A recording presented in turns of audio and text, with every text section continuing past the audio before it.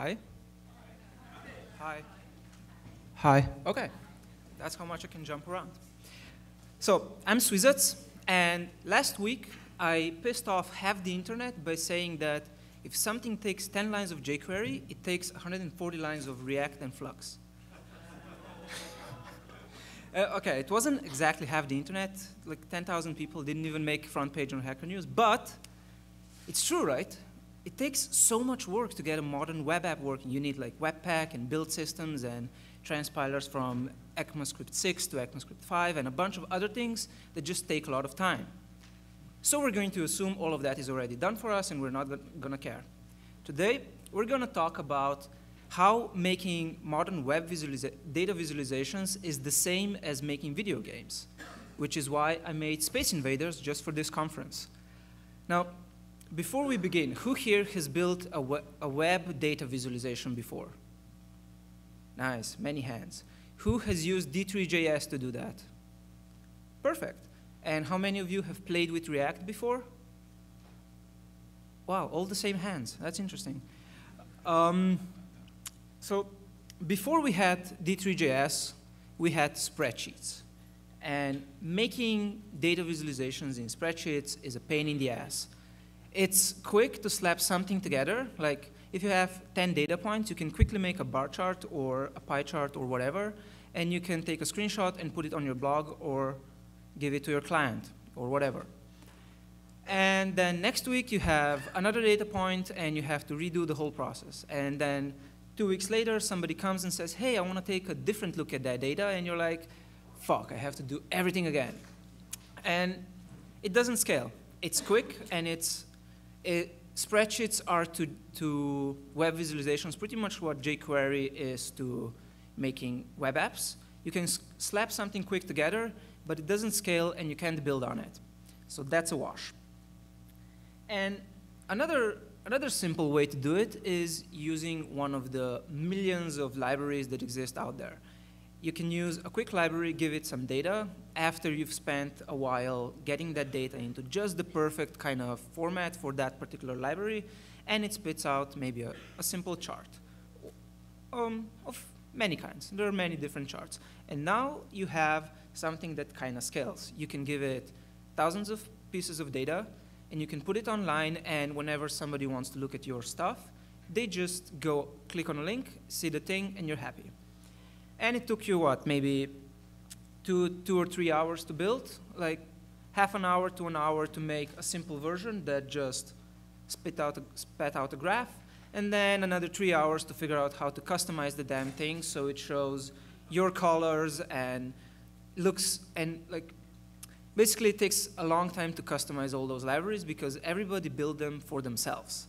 It's perfect for one use case, and if you want anything fancier, if you want to make your designer happy with branding or your UX guy happy with a nice, comprehensive user experience, it's going to take a lot of time. So what do? You go to d3.js. It's basically what all those libraries are built upon because it is pretty much the most powerful visualization library we have right now. It's the only thing you can use to make those fancy data visualizations that you can see on like New York Times or Guardian or all those fancy newspapers where they have a whole team of people working to build one data visualization that they launch, 1 million people see, and they can never use it again. It's made for one specific story, for one specific data, and it does that perfectly. It's amazing, it's really cool, and the guy who built this actually works for the New York Times. So let's look at an example. This is a GIF, and GIFs work in presentations, but they get stretched. It's a very simple visualization built by some guy whose name I can't remember right now. Let me see, I can look it up. So it's one of the examples on d3.js's homepage. It's a starburst chart built with a D3 layout that shows you, ideally it shows you how people go through a website. You can scroll over the thing and you get breadcrumbs. By the way, who knows what D3 layouts are? All right, real quick. D3 layouts are what D3.js uses to make reusable data visualization. They don't actually draw anything, but they give you the data specific for drawing things. So ideally, you would take a data set with the kind of data that you care about, throw it into a layout, and out of it would come X and Y positions and shape diagram, not shape diagrams, paths for SVG, and everything you need to then just say, draw this. And it gets drawn, and it works. So how many lines of code do you think it took the guy to build this? It took 300 lines of code to do something that is built into d3.js. Now, most of it is because of the interactivity and the breadcrumbs, but this is the core of that visualization. Who can tell at a glance what this actually does? Right? It looks kind of like magic. Basically what happens here is, in the first line, the guy gets the data, selects all paths, all SVG paths on the drawing board, binds data to them, and then calls something that's called enter, and then appends a path for every datum with a bunch of custom-defined attributes and styles, and there's even an event callback for mouse over at the bottom. And this is basically where d3.js becomes a problem. It was built by somebody who has a PhD in computer science. So it's really simple, it's very elegant, the code you build with it is going to look great, it's going to be sleek and fancy and awesome, and then a month later you'll look at it and you will have no idea what it does. Either you will get so much better that the way you used to write D3 a month ago just looks outdated and like crap, or, which is more likely, you haven't touched D3 since then, and you forgot how everything works. And believe me, I've written books on this stuff. It's much harder than it looks. So other than being built by somebody with a PhD, what's another problem? The problem that I kind of touched upon is the enter, update, exit lifecycle of D3 visualizations. For every data, you have something that came onto the scene and is new, and that comes with the enter callback. You have something that's different than it was before, and that's the update, and you have something that was removed, and that's exit. So you have to take care of state. That's the big problem. You're dealing with the state of your data visualization, and for every time you add new data, you have to think about, okay, some of this data is new, some of this data has been removed, and some of this data needs to be changed. And that becomes a big problem because you have to manually think about it. You have to keep thinking about it. Ideally, you would just write the transformations once and then just keep updating the data, but it's still a problem. To update something, you have to calculate how it's changed from before, how to transition between the two states, and all the other things, and then you have to be really careful about removing stuff and so on. And it's fine for a while until you get into highly dynamic visualizations with tens of thousands of data sets, tens of thousands of data points, where not only it becomes slow to recalculate all of that every time, but it also becomes just a huge pain in the ass. And I'll tell you later about how I solved that once, only once. And then I said, I'm never doing this again. But let's take, oh, I had a summary slide. So, basic problem? Spreadsheets don't scale. They're quick and easy, but they don't scale. Simple libs you can't customize, and d3.js is very hard to use and has trouble with state. So, who else has this problem? Who else deals with massive data visualizations that users interact with? Video games. A video game, I don't know if you realize it, is just a data visualization. They have a tree with data that stores positions for all the elements you see on the screen. It has like player state and enemy state and all the other things. And then the actual interface that you see is just a data visualization of the internal game state. So the solution that they came up with is whenever your data changes, just throw the whole screen away and draw it fresh. And yes, you might remember a talk from Brett Victor from about 3 years ago. Hands up, who's seen this talk? Yeah. He shows a really cool editor for video games where you can see he has a slider where he can dynamically change time in the game and then also change parameters to make the character move differently. And the magic of this approach is that every frame has become just a function of time. You're no longer dealing with state. You're no longer trying to figure out how to change from one frame to another frame. You can just draw it because time is just a parameter and everything else is just game state. So that's basically what we can do. We can turn our entire data visualization, every single frame of it, every interaction into a function of data.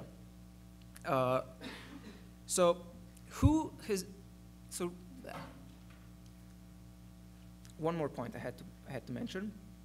Why does this work? Like, you would think that redrawing everything for every frame would take a lot of time. It would be painful and cumbersome.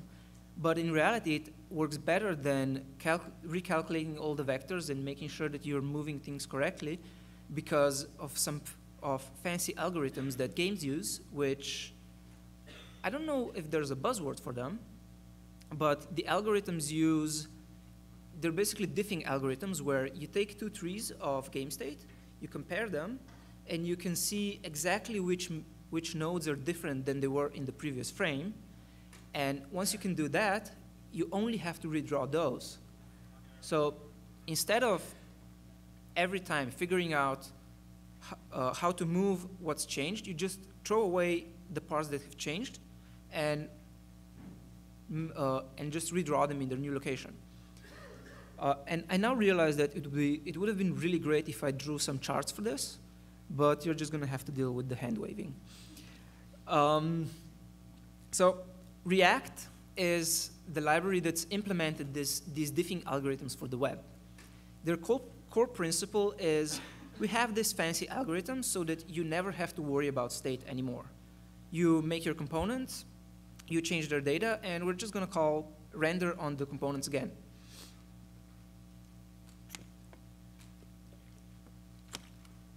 And it turns out that it really works pretty well. Because many of you raised your hand that you already know React, I'm going to go through the core principles pretty quickly. But one of the main principles of React is that it forces us to use components. A component is ideally a self-contained widget or a something that just does one thing. It either draws a button or an input field or a space invader or a part of your data visualization, but the point is it only does one thing. If you have to use the word "and" to describe what your component does, you're putting too many things in there. Now, sure, components can have other components nested, and they can be built into very complicated things, but the core component, the bottom of the tree, does just one thing, and it lets you, and it also does interactions with the user, but that comes later. Another core principle is immutability or statelessness. I'm never really sure which is the better term, but this is where we get the assurance that components are self-contained. Because a component only relies on the parameters you give it, it's going to always render the same thing if you give it the same parameters. No matter where you put it on your page, no matter how many times it's been called, basically, no matter what, it will always give you exactly what you expect, which is awesome. And I think in functional programming circles, they call that referential transparency, something like that. Yeah, nods, perfect. And because we can rely on the self-containedness and the immutability, we get the just re-render it part. Because if a component only relies on its inputs to produce its output, That means that if the input changes, you can just say, well, throw it away and draw it again, and you will always get the correct thing. If you got the wrong thing, you can just change data again, and you will get the previous state. So that's what we're going to use for our data visualizations. Because we have components, we can chunk our huge visualization with a lot of different moving parts into small components that are easier to reason about. Because ideally, or in theory at least, you could give each part of your visualization to somebody else to develop, and when you put them together, it should work. And because we have immutability and the just redrawing, we'll never have to care about how to transition between one state and another. We can just let React deal with that. And that means that we have to, instead of caring about changing the view, we have to care about changing the data. And that's where Flux comes in. Who has played with Flux before? Awesome, less hands. So Flux is not so much a library or a technology as like React is. It's more of a, what would you say, architecture. It's an architecture principle for developing that is particularly well suited for using React. Now, you can use React without using Flux, but it would be very foolish to use Flux without React. And the core principle of Flux is that you have this unidirectional data flow. I stole this chart straight from Facebook's documentation on Flux, and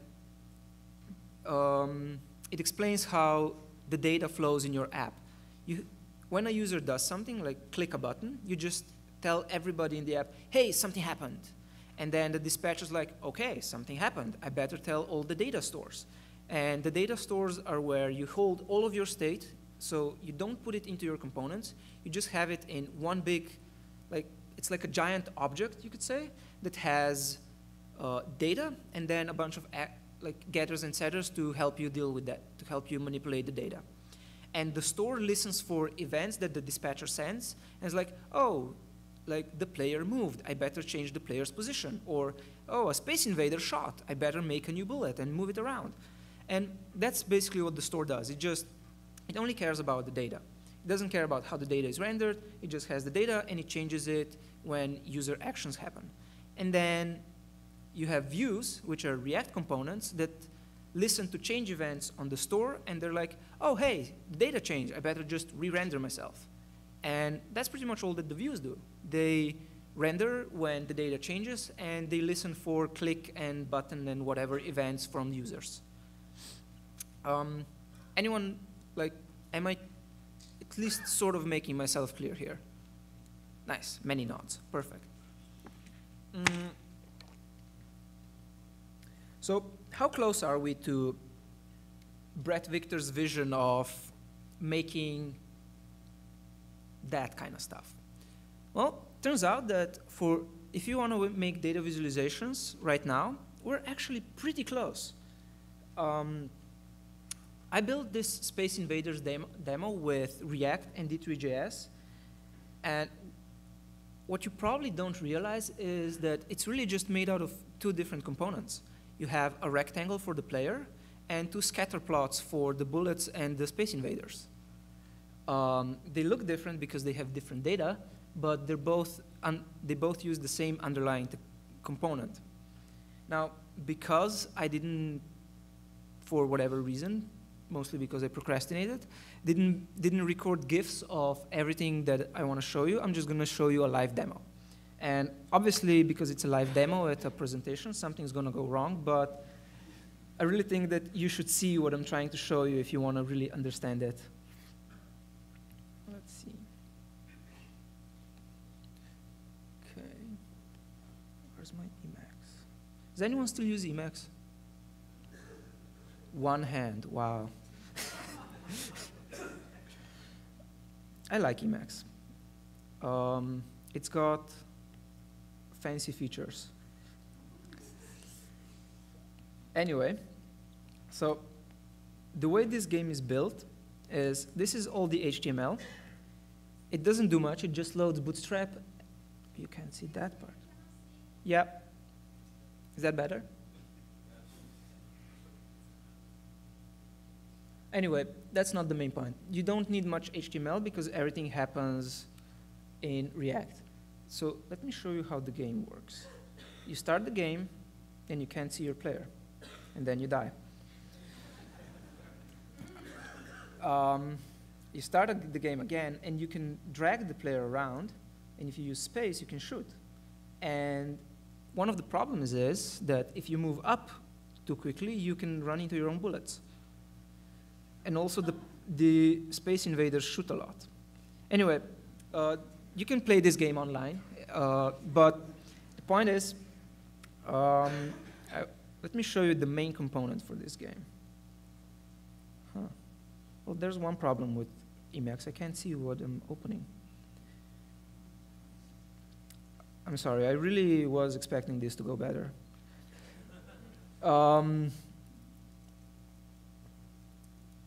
Okay. So here's the basic component for the game. It does how should we start? Okay, let's see. The component where you're actually playing the game is the interesting part, and that's this. You see? If you look at this a month from now, you'll still have some idea of how the app is structured. You see that it goes into an SVG element, because who would have thought you can use React not just to build HTML, it can build SVG as well. And I'm pretty sure it could build anything that looks like XML, which is pretty cool. Although, please don't use XML. Okay, scroll works weird when you zoom. Anyway, the game is built from enemies, bullets, and the player. And because you have this nice componentized structure, you will always be able to tell what's going on. Like, if you remember the enter, exit, blah, blah, blah from the Starburst example that I showed you earlier, I had to look at that for like 5 minutes before I figured out what it does. This, at least to me, feels a lot simpler. You just know that you need 3 different components. And then for the player, this is all that the component does, really. It renders a rectangle, and it gets its width and height and everything else from the properties. This props is how React tells components which data they have and what they should do. And that's all there is to it. Now, you can use D3's fancy behaviors. Who knows what D3 behaviors are? Okay, a few hands. So D3, other than having layouts for usability, it also has behaviors for what is essentially reusable user interactions. What the drag behavior does is it binds a bunch of event listeners to your element for like click, drag, touch, tap, things like that, and then just gives you a single event callback called drag. And if you want to use, because D3 needs a reference to the actual HTML node, you have to do that after your component has been mounted onto the screen, because React uses something that's called Shadow DOM, and it's very complicated and fancy, and I'm sure a lot of people at this conference are going to tell you more about that. But basically, until your component is actually on the screen, React can use it and React can reason about it, but libraries like jQuery and D3 and things like that have no idea what's going on. So you have to wait for the callback that you are actually on the screen, and then you can find your node and do D3 stuff on it. And this is all that happens when the player moves. We're not figuring out how to move the player when the drag event occurs. We're not figuring out where the player is. We just say, hey, the player moved, this is the new position. Actually, we tell you the delta X and the delta Y, and that's it. And then when you go into actions, Actions are like a global, it's like your own library for functions. It makes it slightly easier to write the code, but it doesn't do much. If we find the player move, let's see, player move, all it does is it takes the two parameters, the delta x and delta y, tells the dispatcher, hey, the player moved, and this is by how much they moved. Now, because I was trying to be fancy, I have different actions for if you move with your key, with a key, or if you move with a mouse. But that part is kind of irrelevant. I was doing an experiment with like easing how the player moves and how it accelerates, but it turns out that's almost impossible to play with. And when the dispatcher says, hey, the player moved, then I need to zoom out again.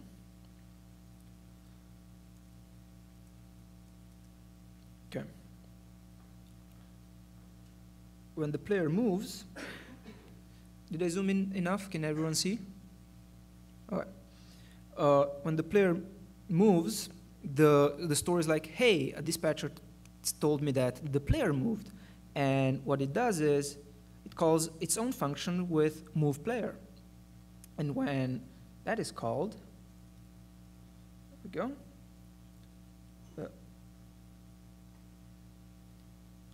Now, there's a bunch of fancy like collision detection there with the edges. You can see if you are below the edge or above the edge, then stop moving, which is super fancy. But basically, this is the main part. It says, player, you just change your x and y, and that's it. It doesn't do anything else. It literally just changes the x and y positions of the player, and then emits a change event saying, hey, the data changed. And the Space Invader component then tells, hey, the data changed, updates its own internal state, and then reacts like, hey, your internal state is updated. We're just going to re-render everything. Figures out that the player data has changed, renders the new player, and it just magically appears on a new position. And the cool part about that is, even though we aren't recalculating anything here, we still get smooth movement. Even though we're re-rendering the player rectangle every time in a new position, the user doesn't really notice. It just looks smooth and like the player is attached to your mouse, which I think is pretty cool. I shouldn't play games. It's surprising how quickly you can fall into something as simple as a few circles in a rectangle. But I promise, so that's how you can deal with data state and data changes and how you can figure out things moving and so on. But let me show you how, like reusability. I promised reusability, didn't I? So if you look at bullets and if you look at enemies, this is what it takes to render the bullets. You call the points component and give it a bunch of data sets.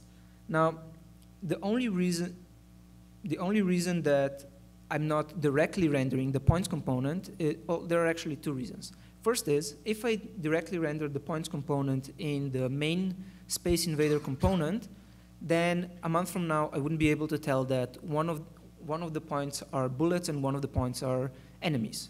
So it's basically just giving them fancy names. Another is that they do have a bit of custom data. So when the bullets come in as just a set of an array, basically, of x and y positions, I give them some metadata, like making them red, changing their opacity, and things like that. And when you look at the enemies, it's pretty much the same. It just renders the points component. And it gives it slightly different data. Instead of, basically it just has to change the radius. And then the points do the rest. Of course, I'm kind of cheating here because Space Invaders usually aren't circles, but I think it works well enough. Oh, and just to be fancy, we're also filtering all the dead aliens out of the picture. Now, if you look at the points component, that is a bit more complicated. It has to loop through the points and draw a point for every data point. Now, this and every point is just an SVG circle with a bunch of metadata. Now, you could, of course, do this with normal d3.js, and it wouldn't be too hard. You're basically just drawing circles on exactly the position that your data tells you. But I think this is the better way to do it. I don't really have a perfect argument for why this is better in terms of this particular example, because it's a very simple example. But when you come to bigger visualizations, the more stuff you add, the better it becomes to have named components that you can use multiple times with just different data. And now, sure, you could write functions for yourself that reuse the same code with different data and render different kinds of visualizations with just pure D3, and that would work. It's pretty cool, and it's very similar to this. But the nice part here is that we're just declaratively saying we need circles, we need points, whatever. And let me show you another cool thing. So you saw that the invaders are moving smoothly, right? They're animated. And there isn't actually much to that. I'm using the same trick I used for the, what's it called? For the player. You have, every enemy is an object that has an ID, an X position, a width, a height. And the only reason they need a width and a height is because it made it easier to calculate collisions with bullets. And they have a speed and a vector for moving around. And then what happens is that, where is it? We have this function called advanced game state. And this is where basically where all the magic happens for, now don't try reading this code, there's too much. I'm just gonna show you the highlights. Advanced game state is called on every tick of the animation, which again happens through the dispatcher. There's a time interval of 16 milliseconds. 16 milliseconds because it gives you 60 frames per second. And those 16 milliseconds are enough to make a smooth looking animation. If you redraw something 60 times per second, a human eye will say, hey, this is a nice looking animation. It looks like movement. And you can see that down here, there's a time tick that just advances game state and then emits the change event. And to make the enemies animated, this is basically what we do. These two lines are the important part. You go through every enemy that is still alive and just change their X and Y position. Simple as that. It's just some addition, and you multiply by speed so you can make them slower or faster if you want to. Then there's like collision detection with bullets and a random function that decides whether the enemy should shoot right now or not. And the principle for all of that is the same. When you're adding a bullet, either for the enemy or for your player, you just say, I need a new bullet at this location. And the store adds it to the list of all bullets, and then on every loop of the animation, it just updates the X and Y positions of every bullet. Simple as that. When the bullet hits an edge, it stops existing. And that's pretty much all there is to it. You can just, the point I'm trying to make is that you don't have to be super fancy about player interaction or user interaction. You can just change X and Y positions and let React's super fancy diffing algorithm take care of the rest. It will be okay, I promise. I think I had now there's another cool thing I can show you. So remember in Brett Victor's talk, he could dynamically move stuff to make changes in a running game. Let me try showing that. I think the easiest will be, let's say, with the enemies. So we start the game, and you can see the game is running. Now I have to do this before I die, which is going to be hard. And if I do this and save, the enemies change, and then I die. Let's try just making the enemies less trigger happy. there's just like a list of constants that we change to, let's say, 20 shots per minute is going to be fine. And now if we go, okay, let's try making the bullets fast. Let's make them not shoot at all. Okay, so see, this is the easing I was talking about. You can, if you hold the arrow keys down, the player accelerates, and that was a really failed experiment because it's very hard to play this way. And as it turns out, for some reason, you can't move and shoot at the same time if you do that. If you move it with your mouse, you can. You can just go, I killed myself.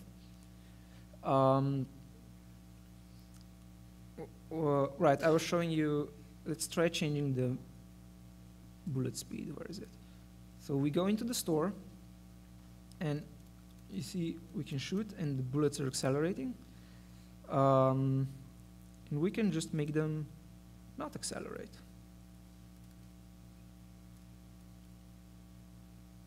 Okay.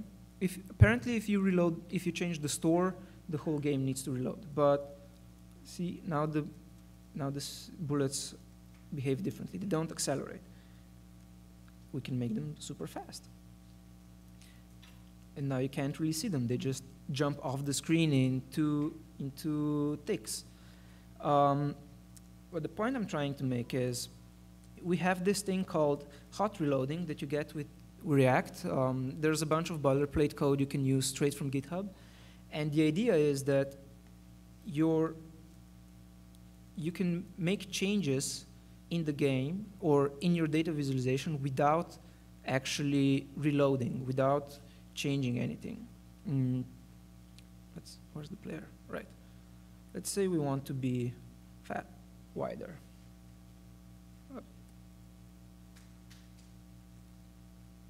See, the player just changes.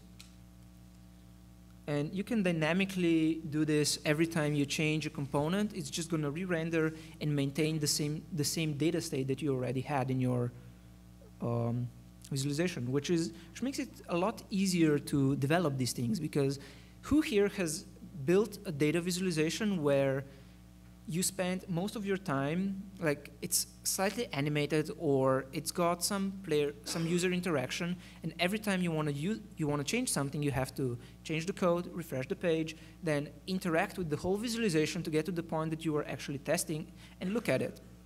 It's a pain in the ass. So with this stuff, you don't have to do that. You can just change it and see it immediately on the screen. Now, of course, if you change something that's very core to your application, like I did with the data store, it's going to refresh the whole page. But again, it refreshes the whole page automatically, and you can just look at everything on the same screen. Now, I think that was pretty much everything I wanted to show you with this particular example.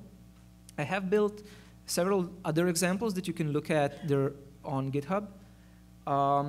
But I feel like I have to make a tying up point. Why you should think about visualizations as games. Right. So basically, what I wanted to show you today is that most visualizations that you make on the web today, at least the ones you actually want to build because they're fun and awesome, they are pretty much the same as video games. It's a graphical interface that renders a bunch of different stuff, and it interacts with the user and has to deal with a lot of changes and stuff like that. So it's pretty much the same as a video game, except it's a data visualization, and it sounds boring if you're not making something fun. Now, that's everything I had to say about that. I could show you many other examples. I once built a visualization without React that had something like 50,000 different animated SVG elements. And it was consuming so much memory that I had to pre-calculate all the future positions of every element on the page, because otherwise it just crashed. Like d3's enter, exit, update, whatever, just crashed my browser. I think I even managed to do it once so that it crashed my whole computer from Chrome. because it like 16 gigs of RAM wasn't enough. So what I had to do there was basically make keyframes, calculate them in advance, and then just make it a function of time that does the things. But I didn't have React, and it was a huge pain in the ass and took like 1,000 lines of code. Now, another thing is you can go to swizec.com/HTML5DevConf. You'll get the slides from the talk, links to 6 different examples, and a huge discount for my React plus d3.js book that talks more about using React and d3.js together. And questions? Yeah.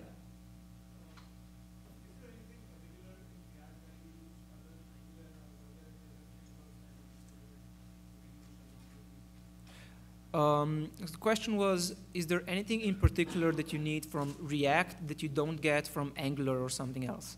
And kinda no. You could use D3 with Angular or with Backbone or with whatever. The key is that you should start using D3 just for the calculations, for the mathematics, and less for the actual manipulation of SVG. Because whatever other framework you're using is probably very possessive about that. I know that React, for instance, if you change a component that it didn't expect changing, it's going to flip out and throw errors and become very upset with you. The one thing that React does have is when you're making dynamic visualizations, I feel that it does a better job than Angular because of the diffing algorithms. And in my experience, now this could just be because of the projects I was working on, Angular isn't as flexible when it comes to moving components around. At least with Angular 1.3 or whatever it was, you lock yourself into this component hierarchy with the scoping and all the other things. And then when you try to move a component from like the bottom right of your page to the top left of your page, if it's nested somewhere, you're going to have to pretty much rewrite your whole app. At least that was in my experience. Now, if you use Flux, if you don't use Flux, you kind of get into that same problem with React, but it's more well-defined because components aren't relying on their state. Not on their state, but they don't care about where they are in the architecture. They just care about the properties they get, and then they render the right thing, which makes them a lot easier to move around and makes everything more flexible. Does that answer your question? Okay. More questions? Yes.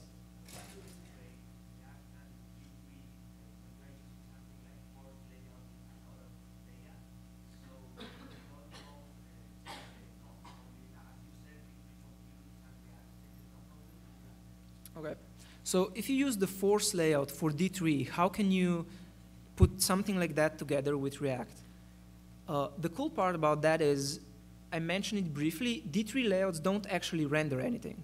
They only calculate your positions and stuff like that.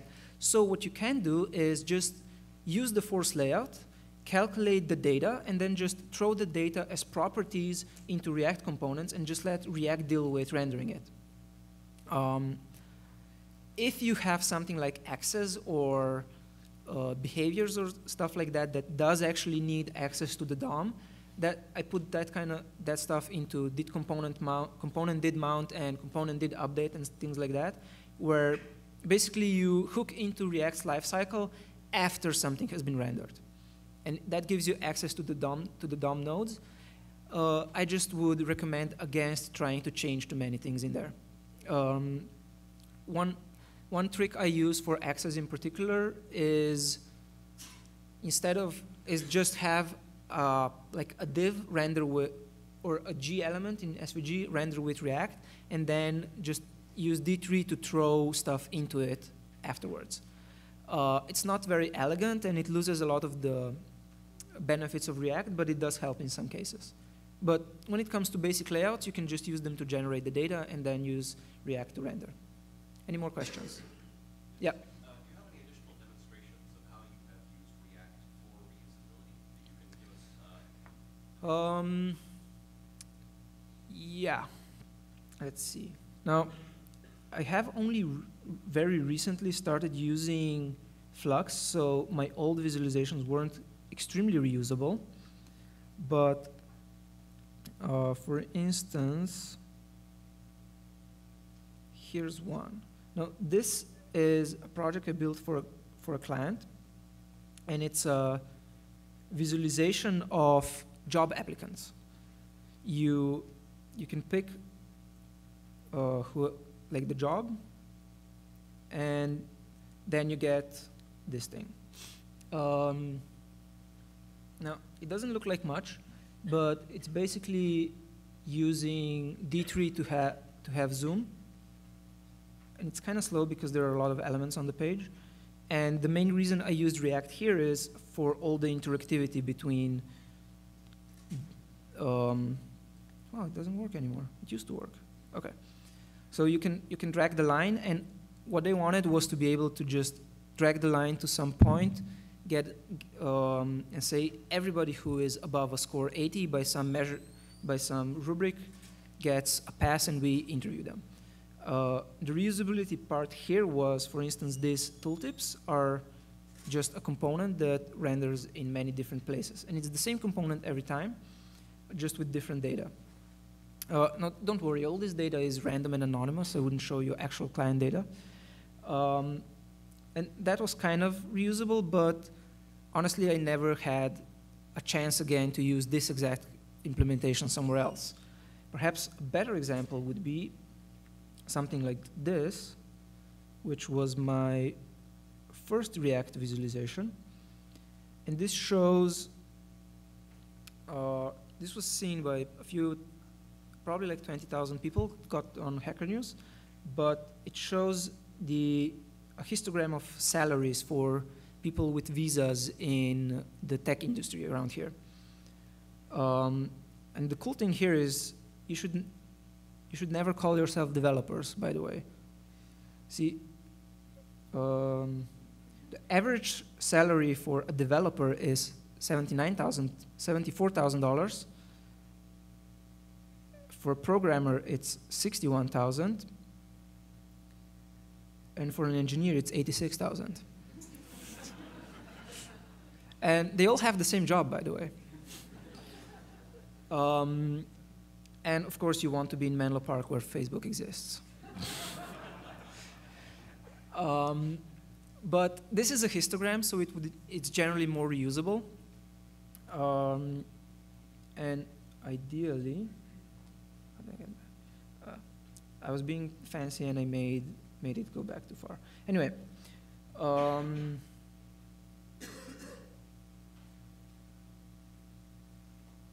that's metadata. Basically, you have a histogram component that you could essentially use anytime you want to build a bar chart. It just takes some data and renders a histogram, and you can put it. Where is it? Essentially, yeah, that would be more reusable, I guess. Did that answer your question? Okay. Any more questions? Cool. That's it.